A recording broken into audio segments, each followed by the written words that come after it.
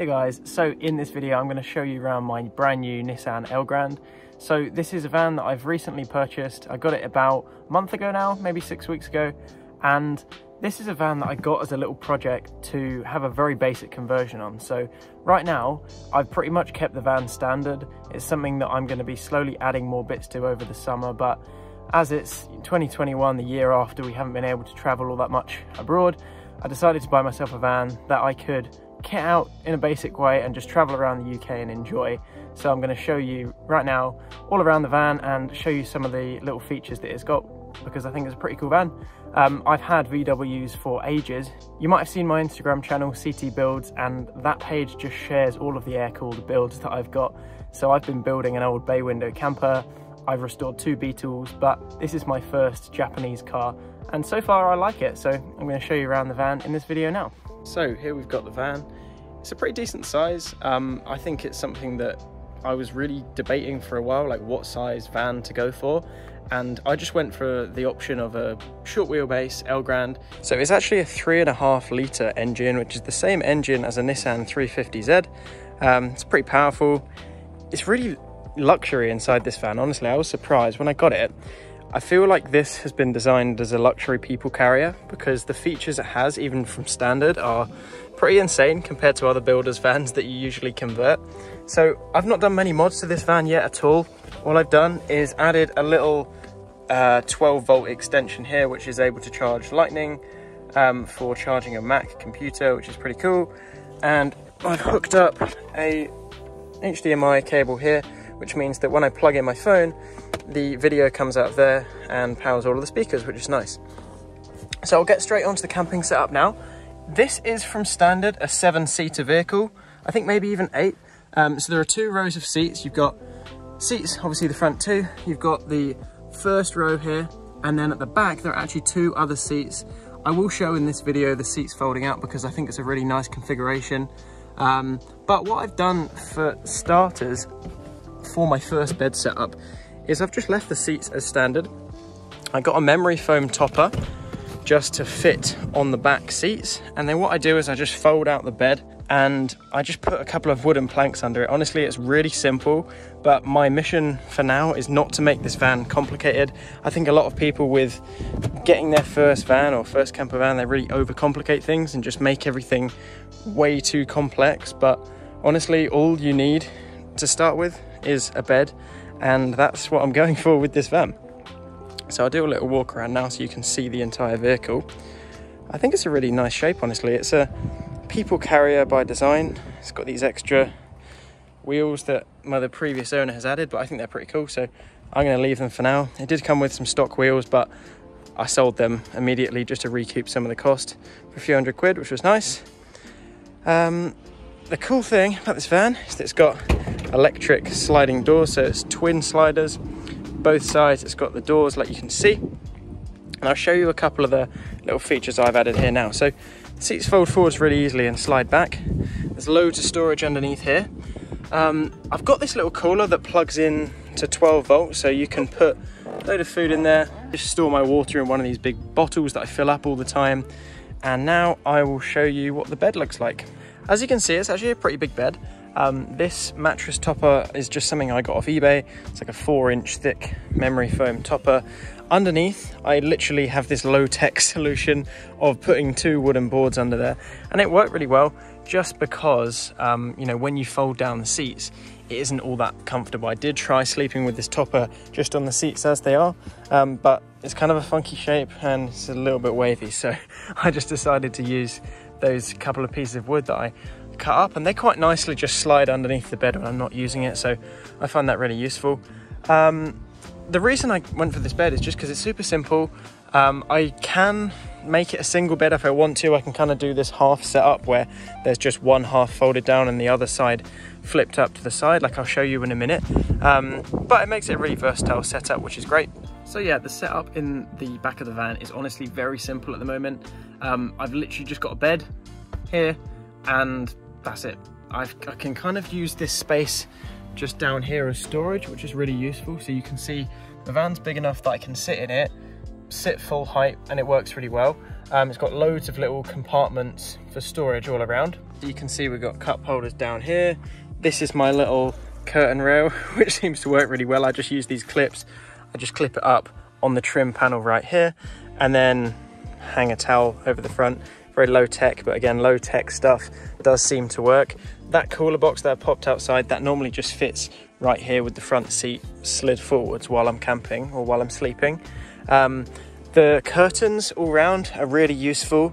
They're literally just stock curtains, but they all work on electric system. So you've got these buttons up here. I don't know if you can see that, yeah. And you can just literally flick them, boom, and they all shut. So you can be driving along with the curtains shut or open. You can open the rear one so you can see out. Really useful. These lights I've managed to set up just from a very, very simple setup. They were a kit I bought off eBay and I've just wired them in. I took apart part of the headliner at the back just to get them underneath. And so I just connect them to this little power bank that I have right here in the cup holder, which is cool. So this is literally just like a Anker USB charging system. I got an extender for the USB off Amazon. I plug that in there. And then when I use this remote, really easy, they just turn on. You can see they can go different colors. I think they're pretty low at the moment, but yeah, they can go loads of different colors. It's plenty bright enough. At night, you can really just light up the entire van. And the nice thing about that is that at the moment, I haven't had to stress about setting up a leisure system, split charge system, or anything like that. Honestly, this van is something that I've bought just to use practically. I don't want to overcomplicate the design, so I'm not overcomplicating it. I'm keeping it so simple. And honestly, like so far, it has been a godsend because I've been able to use this van. I've probably driven 1,000 miles in a month since I've owned it. I've been from here in Bristol down to Cornwall. I went to Land's End last weekend for a couple of days. I've been up north. I've been back to where my family live in Buckinghamshire, and it's been great. You know, the features of driving is that it's super comfortable. It's got this nice armchair seat. All of the seats have these little armrests, which is pretty gangster, I think. I really like it. You've got, it's automatic, it's got cruise control, even adaptive cruise control. So while you're driving, you can just hit cruise and keeps a distance away from you. Makes me feel like I'm in a Tesla, which I quite like. It's got full aircon. You can even watch stuff here. There's a TV in the back. You've got this TV, so whatever's playing on the front screen there can play in the back. So if I'm driving people along in the back, or if I want to sit in the bed at night, just watch a little bit of TV, which is kind of cool. You don't get that in most camper vans, so turn that off. Another one of those features that's kind of ridiculous, but again, I'm not going to complain because it's just a funky feature. I'm going to turn off the key. You can see here, it's actually a keyless car, so all you need to do, if I can reach it, switch it off, and I normally just sit the keys here. I got an aftermarket alarm fitted. You can see this little fob here. It's an aftermarket alarm. This is the stock key, but that was just because my insurance wouldn't insure it without fitting that for some reason. But yeah, honestly, there's not all that much more to say. It's a very simple setup. I do have plans in the future to go around the back and create another little unit here. So as much as I've got this tailgate, which is really useful for standing underneath and cooking and stuff like that, what I want to do is push this bed forwards a bit, which you can do on the seats, and maybe build a little unit here that has storage for water, a little sink, maybe a spot for the fridge, some storage for food. But until then, I've just got this reliable setup. There's a little camping stove, which is cool. In the back, I just keep some of my clothes that I use frequently, like a coat and some spare shoes washing up, little towel. You've got storage under here, which is nice. Got a longboard in the back, got a little bit of fuel, some food, and a slack line, all the good stuff really.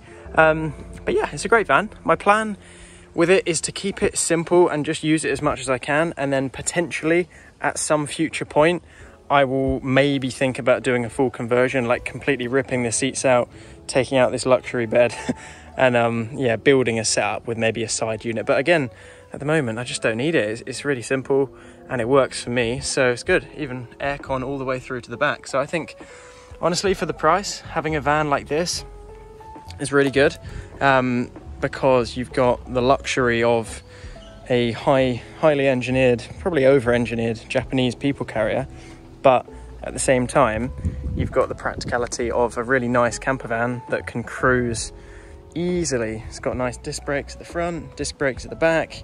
Again, like I said, the engine's from a Nissan 350Z, so it's a 3.5 litre, 250 horsepower engine, which is cool, but biggest downside is the economy.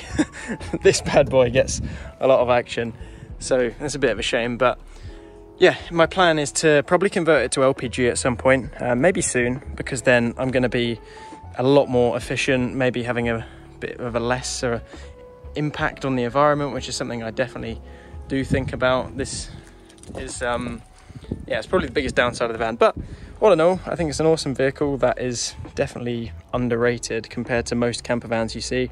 Like, there are so many people out there that are going for VW transporters and absolutely breaking the bank, but I paid under 7k for this van, and all in with the accessories I've done to make it usable as a camper, I'm still under 7 grand. So I don't really think I can argue with that, to be honest. Like, it's something that is such a nice vehicle inside and out. It's got 90,000 miles on it. It's been regularly serviced, and yeah, it just works. So hope you enjoyed that little look around of the van. I just thought it'd be cool to pop a video up there just to share the setup, share the van as a whole, because I think it's a really cool one. These Nissan Elgrands, they're very underrated, I reckon, in the UK. And the reason I went for that over the Transporter, mainly for me, was financially motivated. Like, if I could, I would have got T5, but I don't have a spare 10, 20k to drop on it, and this was pretty much the max out of my budget. And I think for this vehicle, or a T4, like, in my head, this has lower miles, maybe more reliable, way more features. And yeah, I'm going to be selling my car, which is just a Polo, to use this as my main vehicle. So it's just one of those things that I'd rather have a bit of luxury, which maybe it's just me being fancy, but I like it. I think it's a cool one. But yeah, so on this channel, my main mission is just to share all of the builds that I'm doing, some information about my van, and future projects that I'm working on. I do also have a VW camper van that I'm building at the moment, a bay window, which is a 1970. If you follow me on Instagram, you will have seen that already. I've had that maybe even close to 4 years now, so it's a longer term project, that's for sure, but it's going to be worth it. That's going to be returning to my air-cooled roots of building a really nice bus, and that is having work done on it right now. A friend of mine, Connor, who's up in Lincolnshire, also called Connor, is building that for me, or he's helping out at least, installing hydro, doing all the welding on it. And the plan is for that to be kind of like a show vehicle, weekend vehicle, and for this van here to be my more usable camper that hits a lot more miles. But I will definitely be going out in the bus bay window a lot more often as well, as soon as it's ready. I'll give some updates on this channel as soon as I'm moving forwards with that, because I think it'll be cool to share the journey there. But anyway, I hope you enjoyed this. If you want to see more videos about my Elgrand, then just let me know. I can focus on specific features and I'll give updates as I go. But yeah, if this is your first time seeing me, seeing the channel, then definitely subscribe, because I'm going to pop videos up as much as I can. And yeah, thanks everyone. I'll see you in the next video.